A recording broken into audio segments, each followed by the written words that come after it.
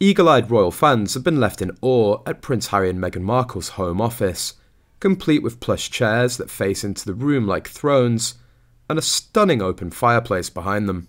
The Sussexes' explosive Netflix documentary exposed several royal revelations on top members of the royal family, but some viewers have instead been left focusing on the pair's interior decoration. While most scenes throughout the bombshell 6-part series were filmed in a rented mansion nearby, fans were treated to a few glimpses inside their gorgeous property. Interviewer Allison Davis, who was handpicked by Harry and Meghan to write a feature on the pair, has seen their working from home set up in person. Writing in the Cut magazine, she revealed, "The two run Archwell from their shared home office, specifically from 2 plush club chairs placed side by side behind a single desk, facing into the room as though they were thrones." Alongside the chairs that cost a whopping £340, the Sussexes have a white crystal and golden vase to store flowers and a floral tray with a cute teacup and plate. A rustic wooden desk also sits in the room, with one video released also showing an eye-wateringly expensive Hermes blanket.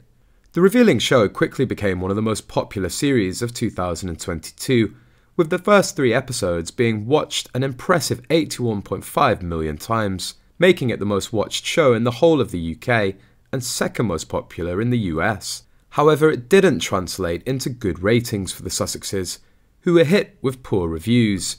On Rotten Tomatoes, the docuseries has a score of 48%, and 12% from viewers, with IMDb giving it a score of 4.3 out of 10. Harry and Meghan have been called lots of things by lots of people: wrong-uns, Hollywood hobos, and tantruming toddlers. It's time to add a new moniker to the list, as Variety has compared them to a circus act, a veritable dog and pony show. Variety ran a story stating, "It's well past time for Harry and Meghan 2.0, and given they've beaten this horse to death, perhaps this one-trick pony is due for the glue factory." The article ran in its VIP section and claimed their incessant braying about how the royal family allegedly did them wrong has gone on long enough. Too long. If questioned if any more whining is warranted and if their bratty rants have turned them into a one-trick pony. It was written by Andrew Wallenstein, President and Chief Media Analyst of Variety Intelligence Platform, which focuses on market research.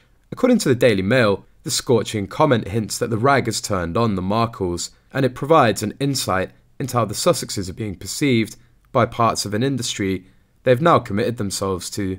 The Markles did a Netflix reality show this month. Next month, Harry's memoir Spare comes out, and in 2021 they did a foul interview with Oprah Winfrey, in which they vented spleen about his and her families. As such, Wallenstein asked, how much more meat could possibly be left on this bone? Wallenstein thinks that even the most dim-witted Markle fans will tire of their constant victimhood, and that by the time Harry's book is published, many may see that a backlash accelerates as the couple's strategically timed disclosures start to come across too carefully choreographed, not to mention full of steaming tripe.